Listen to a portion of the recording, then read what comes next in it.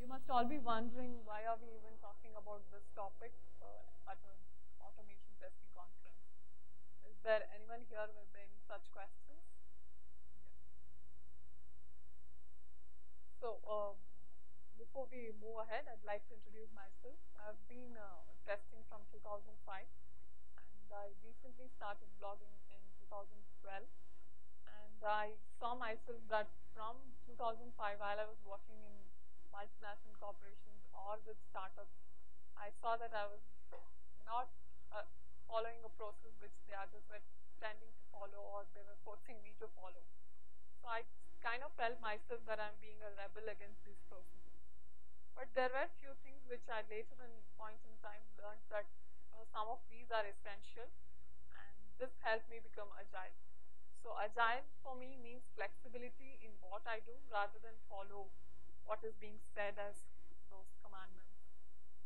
So that is about me, and I'm also the editor at womentesters.com. I don't know how many of you have heard about it. We started this magazine in 2014 in association with Testing Circus, another magazine. And this is a quarterly magazine which also takes articles not just from the ladies but also from gentlemen. We also have a guest post section wherein you can all feel free to contribute.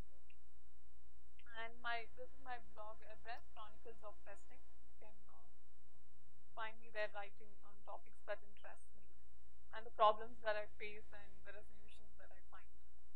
And my tweets mostly on testing are at RJ, and I've been a speaker at StarWest.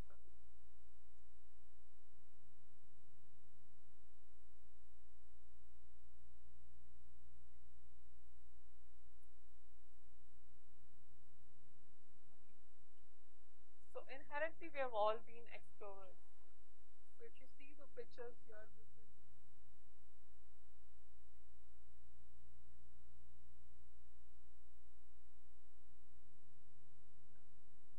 Sacagawea, Vasco da Gama, and a kid over here.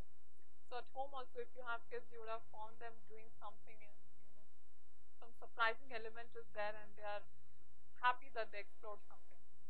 So how many of us have been in such situation in the span of your career? You found something and you were happy. And you found something by yourself and not by the test cases that were written by others. So is there anyone here that were really happy that they did find something in their own and by not following few test steps that were written by others? What made you happy?